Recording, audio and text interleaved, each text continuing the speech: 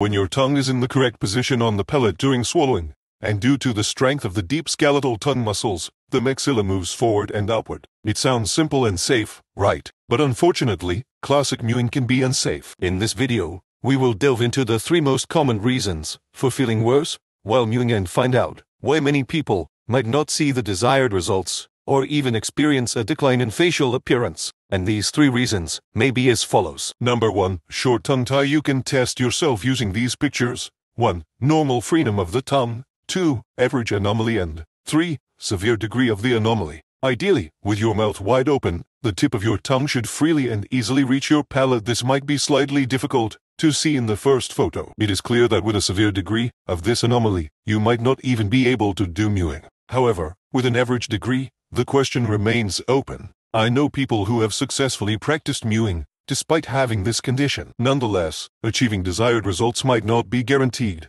and there could be a risk of overstraining the muscles of the hyoid bone. Moreover, it is essential to be aware of the presence of important nerve endings close to these muscles. Overstraining the muscles of the hyoid bone and the adjacent neck muscle can pose a risk of compressing these nerves, leading to possible tremors, mild panic attacks, and increased nervousness. Also, when the muscles of the hyoid bone, particularly the stylohyoid muscle and the digastric muscle, are tense, they will pull the lower jaw down and back, affecting its position. These 2 are in the picture. Imagine what happens to the position of the lower jaw when they are tense. As a result, when the lower jaw moves down and back in this manner, it sets off like a domino effect in a person's facial structure. The chewing muscles, which are attached at one end to the lower jaw and the other end to the zygomatic bone, become overstrained. And as a result, the powerful masseters capable of withstanding a load of up to 400 kilograms and performing up to 1,400 contracting movements a day can simply pull your maxilla backward, exacerbating the situation and causing sagging cheeks. And all this is due to the insufficiently long freedom of the tongue,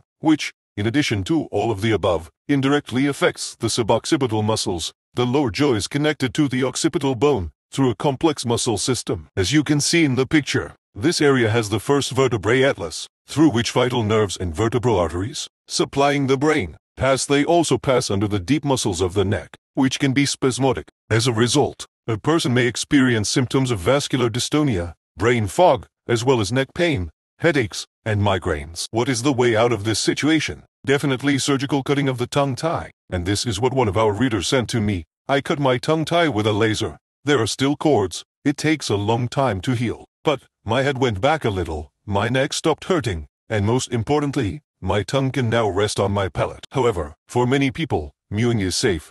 Even with an average degree of tongue tie anomaly, its degree can also vary. If you feel comfortable and good doing mewing with this condition, then you should not worry in this case. Number 2. Too narrow palate. Here we have almost the same situation as in the case of a tongue tie. The reason remains the same: overstraining of the muscles of the hyoid bone. Therefore, the domino pattern takes place. Overextension of the muscles of the hyoid bone results in the lower jaw moving back, leading to an overexertion of the chewing muscles, ultimately dragging the maxilla backwards. This can affect facial aesthetics, and as we discussed earlier, there are potential health implications to consider. That is why, to address a too narrow palate, Mike Mew advises the use of interoral devices for expansion. Interoral face-pulling techniques can also be very helpful. Not to brag, but I've seen remarkable progress among students on our course, with some achieving a whopping 7 mm increase in palate width in just 6 months. Number 3. Neuralgia. For any kind of neuralgia, mewing can be really dangerous. Many neurologists treat the consequences of the issue,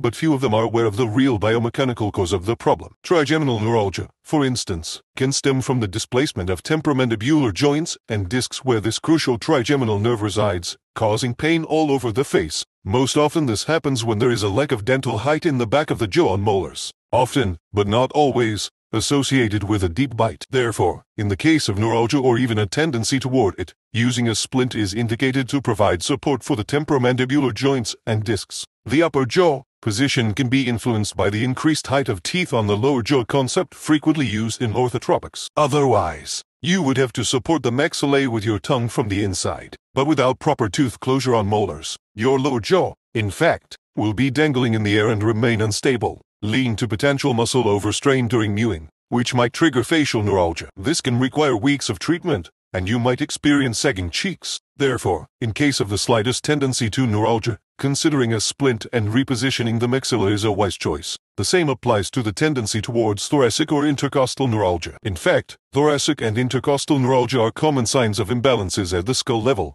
the so-called level above. And so many body issues often manifest from top to bottom, the so-called descending dysfunctions, but we will talk about this in other videos.